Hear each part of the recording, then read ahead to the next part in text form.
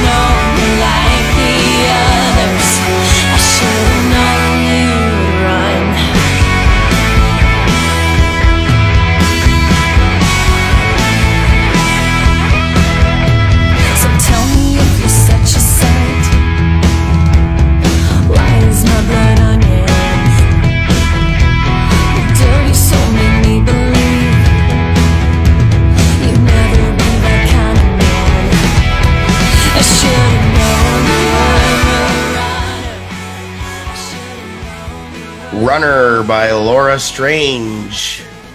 I think I know what you're going to say about this, Dave. I kind of feel the same way. Yeah. We had some comments kind of going in the sidebar here. All right. I'm just going to look at this subjectively, and I want to revisit the subjectiveness in about 3 minutes. But to me, I don't want to judge here, but it feels to me that the song was mixed by the guitarist. You think? Because I'm guilty of this. Like some of my early stuff, it's like, let me try and mix on this. And then I'd play it for people. It's like everyone would say, Dave, the guitar's too loud. I'm like, I played the guitar. Of course, yeah. So I put my stuff a little louder. Like, Dave, your stuff is a little loud. I'm like, okay, I brought it down. But so that's the value of getting feedback from people outside the band. You know, having 10 friends, family eat, like, not actually, family can hurt sometimes. Like if it's your mom, she's always going to support what you do. Probably. It's like, oh, you're so great. It's perfect. But like, go talk to people that you like, acquaintances. Just get like that fair, like, feedback.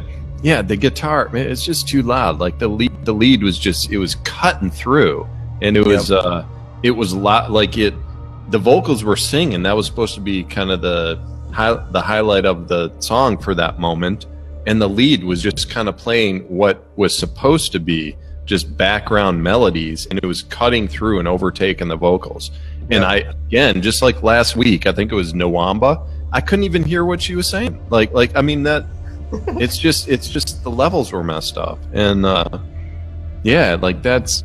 I'm not judging. Like I don't know who mixed this record, so I don't want to like attack anyone here, but it was like the vocals were very low, very low. Lead too much in the front. Adjust that down, then it's a really cool song. Like I mean, that's what I was saying. Otherwise, it's a great tune. She sounds like Sounds like, I mean, you know, I got something in my eye here.